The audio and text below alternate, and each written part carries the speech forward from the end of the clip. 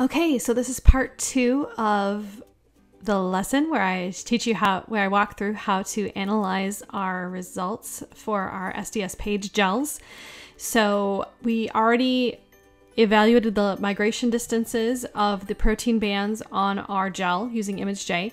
Now we've imported those results into Excel, and I've actually already gone in and I have edited the added details on the specific measurements that we took. So I've given them sample names and identified them. And so die front was always first per lane. And then we had 6 protein standards. And then we had a native protein sample, hopefully our green fluorescent protein, and a denatured sample of our green fluorescent protein.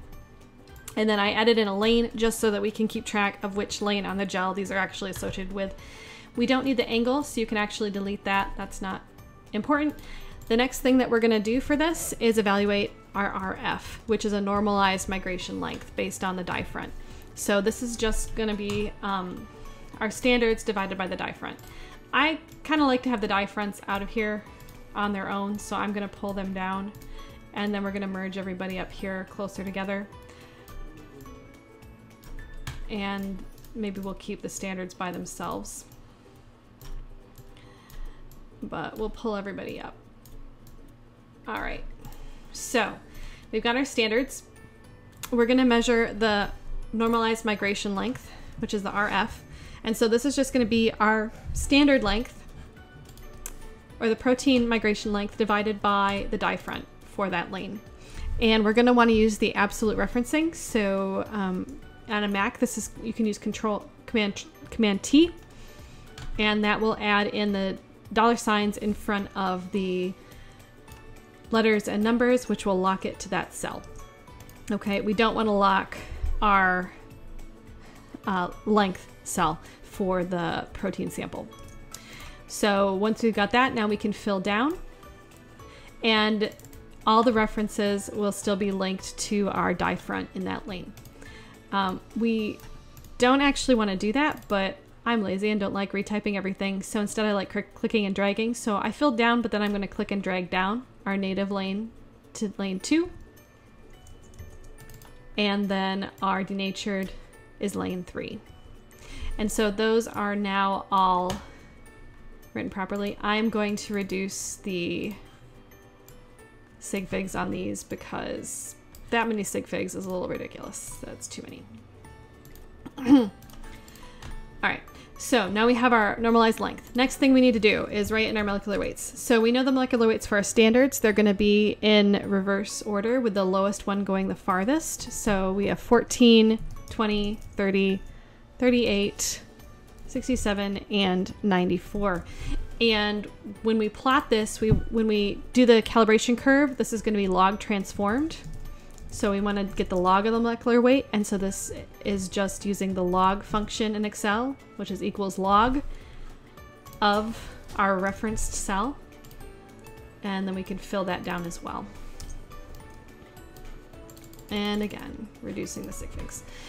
Okay, so now that we have this information, we can actually plot a chart.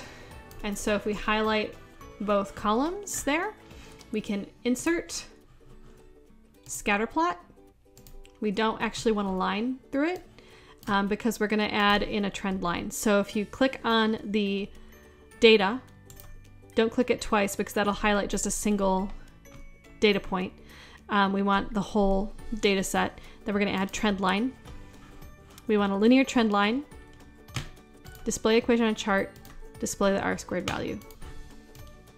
Okay, so R-squared, as close to 1 is a perfect fit. 0.98 is really good. So you're almost never going to see an R-squared of 1 in real life. It's pretty rare. And so having something this high is actually pretty good. But then again, you want to look at your data and say, are you satisfied with this fit? I'm pretty satisfied with it, so we're going to go with it. All right, so you might be tempted at this point to write down the slope off this chart. So we need that slope and intercept. This is our standard curve. We're gonna use that to find the molecular weight of our native and denatured proteins. And you might be tempted to just write it in. right? Please don't do this. This is a really bad habit to get into. Here it's okay, but if you get to the point where you're working with really large or really small numbers, Excel will plot this in scientific notation.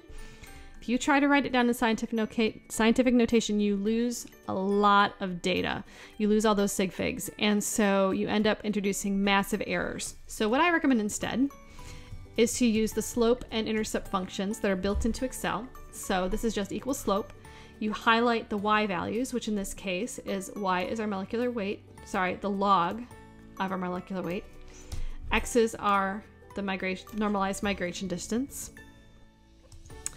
And we do the same thing for the intercept, which is just intercept. It's so nice and convenient to remember. So we, again, do the same thing. Log of molecular weight and our normalized migration distance. And so if we go in and we look at this, it should be the same as what we have in our chart. And it is brilliant. So that's a handy skill.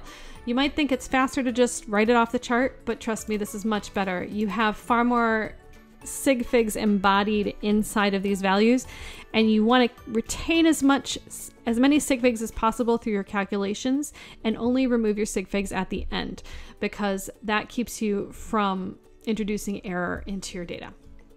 Okay, so we've got that. Now we have to get our molecular weight for our samples. So remember, this is log transformed. So we need to reverse log transform. So this is going to be equal to 10 to our regression equation, which is the slope. So we're going to click that and we're going to absolute reference it times our x value, which in this case is our normalized migration distance, plus our intercept, again, absolute reference, and close that off. And then what we can do is take that and fill it down, and because we absolute reference slope and intercept, they stay locked. It moves with our migration distance, and so we have actual values here, expected values for our molecular weight for our native and our denatured samples. That's all there is to it. So with that, if you have more samples, you can always do averaging and standard deviation. I'm not going to show you how to do that in this lesson. With that, that's it for our tutorials. Hope this was helpful.